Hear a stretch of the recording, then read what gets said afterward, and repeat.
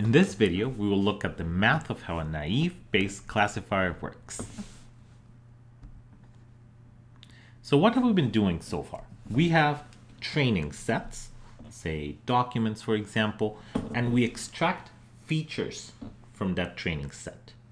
For example, whether they contain the word greatest, whether they contain the word disappointing, whether they have an N with a curl on top, and we get a vector of features.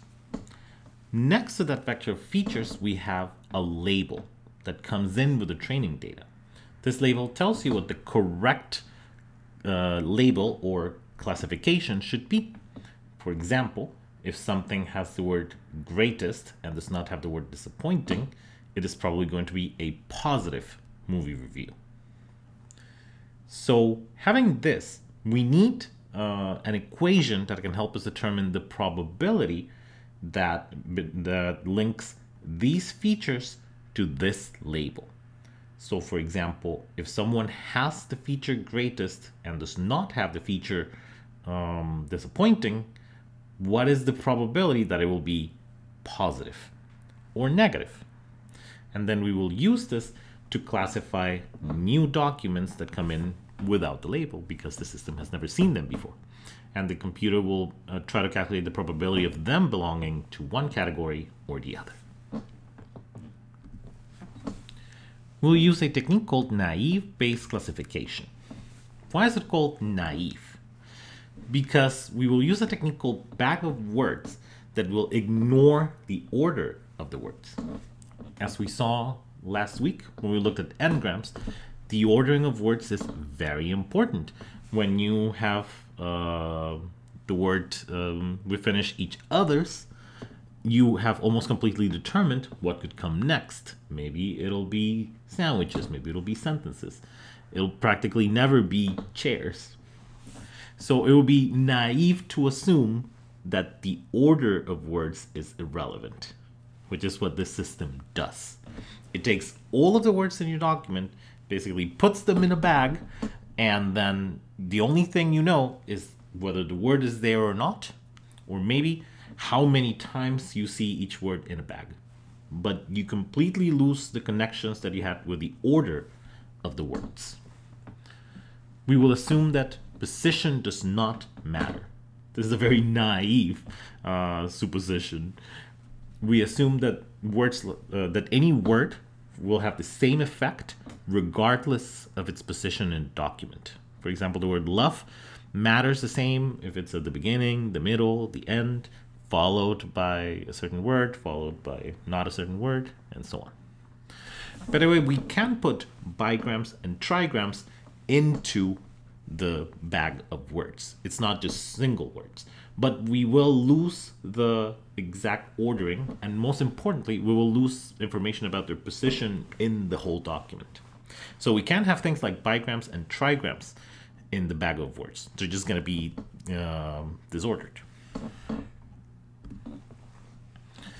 In a more abstract way to look at this, the presence of one feature is unrelated to the presence of other features in this assumption.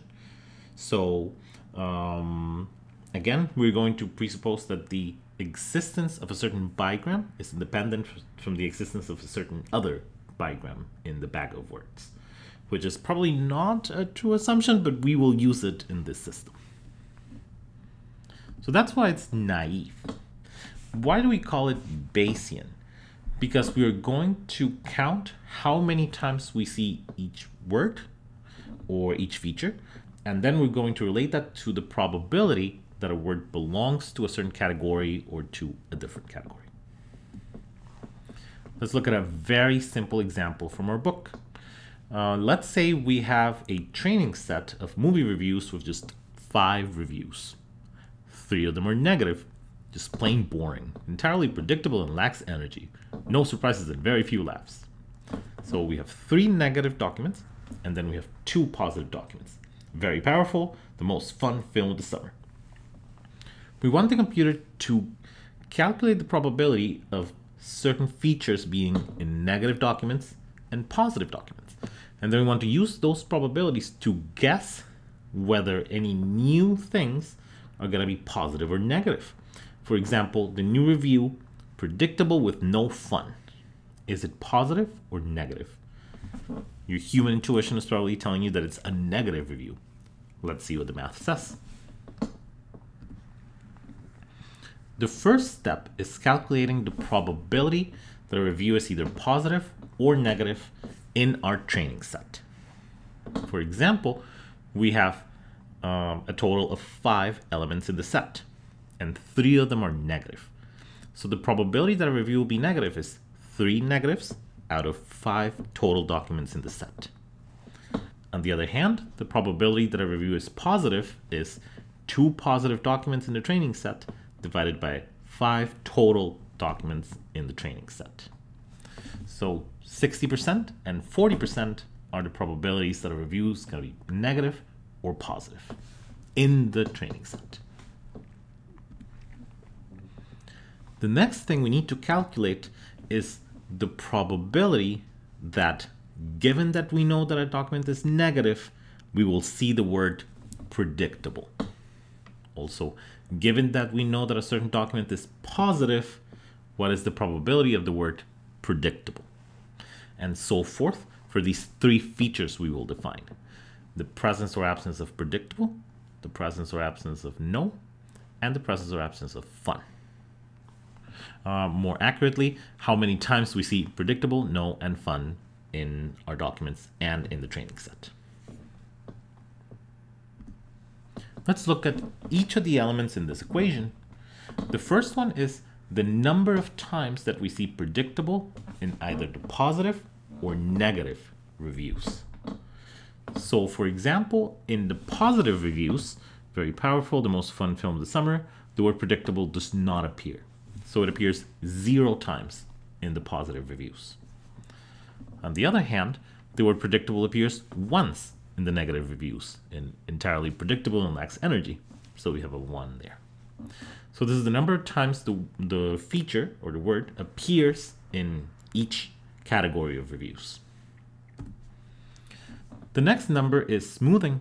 We add a 1 so that we can account for words that do not appear in either the positive or the negative set. This is so that we have no probabilities that are equal to 0, and we've already seen that this would cause problems because it would make things multiply by 0, which would make the system less able to predict new things it sees. So we have the total number of appearances of predictable in positive or negative, and then plus 1 for smoothing. In the denominator, we have 2 elements. First, we have the total number of words in the positive and in the negative examples.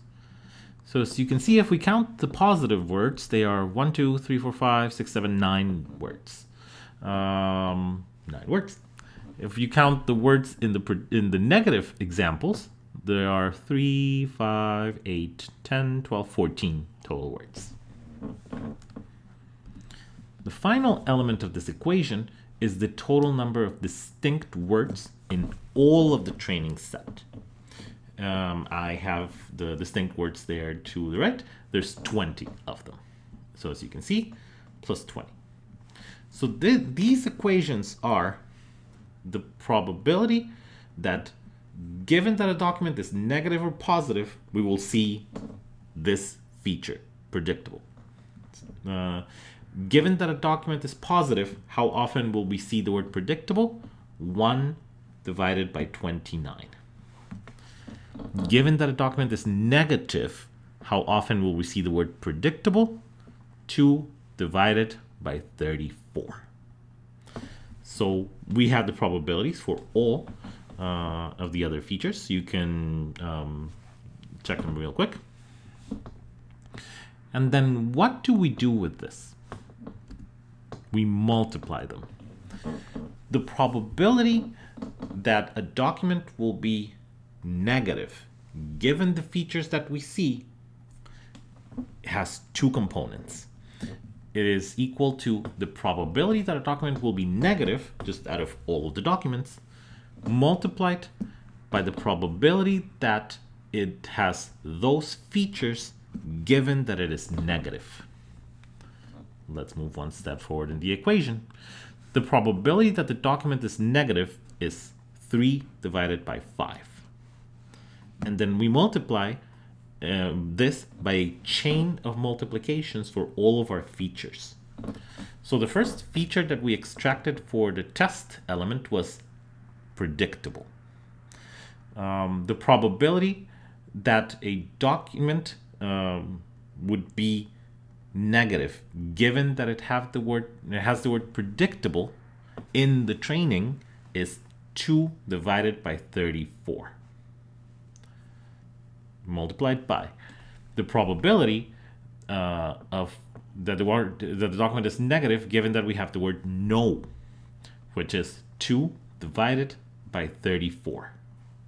Multiplied by the probability that the document is negative, given that it has the word fun.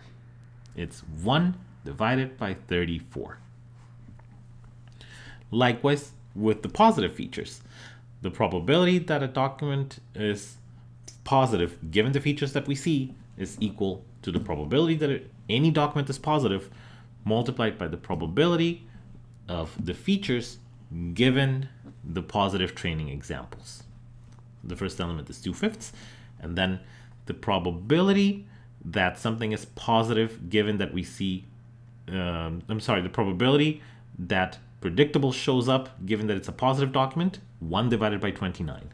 The probability that a document is, the probability that we have the word no given that the document is positive, 1 divided by 29. The probability that we have the word fun given that the document is positive, 2 divided by 29. If you do these multiplications, you're going to see that the first one is 6.1 to 10 to the minus 5. The second one is 3.2 to 10 to the minus 5. The larger probability is the one for the negative ones. So what did we do? We took the sentence predictable with no fun. We extracted 3 features: predictable, no, and fun. And then asked the system, what is the probability that a document is negative given that I see those 3 words? We did a chain of multiplications, and the larger probability is the negative one. So the system is going to tell you, I think this document is a negative review, predictable with no fun. And this matches our intuition that this should be a negative review. Notice again that it did it based on the probabilities in the training set. For clarity, I put this here. The first element in the multiplication is the probability that a document is positive or negative, or one category versus another. And the second element is the probability that we would see those features or those words given that a review is positive in the training set. This is the math behind it. A naive-based classifier calculates the probability of a label given the presence, absence, or count of features. And because we know those probabilities from the training set, we can use the probabilities to predict the label of a new document that we have not seen before. And in doing that, the system can see new examples and give them a classificatory label. It becomes a classifier. In the next video, we will look at how to evaluate the classifier and see if it's working or not.